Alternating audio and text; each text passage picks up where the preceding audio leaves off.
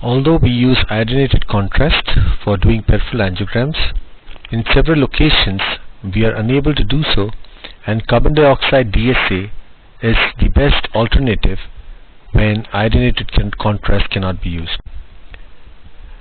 The problem is that in India, money is still an issue with treatment, and the technology that's available in the developing countries often are very, very expensive, and so we have a problem of a technology that's available but is not applicable or practical for many poor people in the subcontinent. So here we describe a technique that is simple, that is cheap, that is effective, which we have been using for hundreds of patients over the last several years. Carbon dioxide, the safest contrast available, because obviously if you are allergic to carbon dioxide we won't be alive. It's also the cheapest contrast available.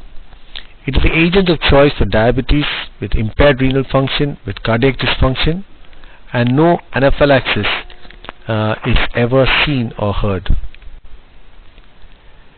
But what's the problem of carbon dioxide? It's a gas and it can be compressed. It comes in a cylinder under high pressure. It is colorless and volumes will vary under pressure. Now gas in the syringe can be compressed, and when it's released through the catheter it can produce rapid expansion. Rapid expansion leads to an effect called the explosion effect, which can be painful, can cause dissection of the vessel. Because it's colorless, we can have contamination with air. So thus, if we want to use it in the intravascular space, we have to first reduce this huge pressure in the cylinder to a pressure which is close to normal atmospheric pressure. We need a closed circuit, we need a digital subtraction system. Well, everything is commercially available, but the problem is very expensive and they require very specialized cylinders to load the carbon dioxide gas. This is a simple device we developed. There's a carbon dioxide cylinder which is connected to a blood bag which acts as a reservoir. From the blood bag there's another tube which is an outlet tube which is connected to a three-way, and the three-way is again connected to a diagnostic catheter. So we aspirate through the three-way and then turn the three-way around and inject into the catheter and do the angiograms. So this is how it really looks. You got a cylinder and you can see two tubes running up into the bag that's full of carbon dioxide gas. This is the blood bag. It's better demonstrated in this view. This is a syringe and a three-way that is connected to it, and you can see the aspiration that has to be done, and turn around the stopcock and inject into the catheter. This is a carbon dioxide angiography on one side, and a contrast and a picture without subtraction, showing that without subtraction you cannot see the gas and you cannot give any diagnosis.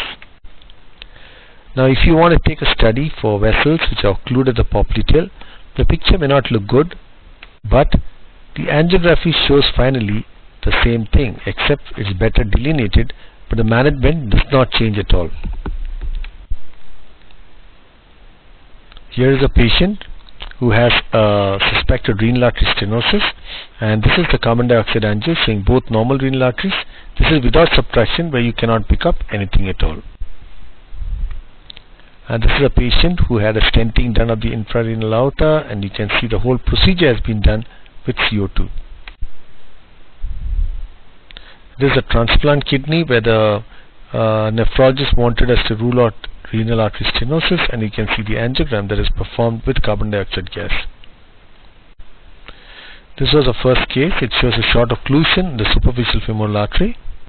This is with the balloon across, and the result after angioplasty stenting. So the whole procedure could be done safely without any risk to the patient. The patient had a history of anaphylaxis to contrast. Here is a patient, the stenosis and tibioperoneal trunk, carbon dioxide angiography, before and after balloon angioplasty. There is a patient with multiple iliac stenosis. End result after angioplasty, procedure was done again with carbon dioxide gas.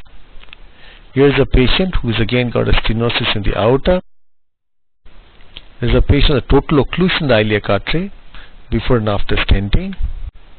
There is a patient with stenosis in the iliac and stenosis in the SFA, CO2 angiography. This is after the stenting and post angioplasty of the femoral artery. So basically what we are telling is carbon angiography with the simple circuit is a cost-effective alternative to expensive contrast agents. And we have to think about adapting technology that's available abroad in a way that it can reach out and touch many people who need these forms of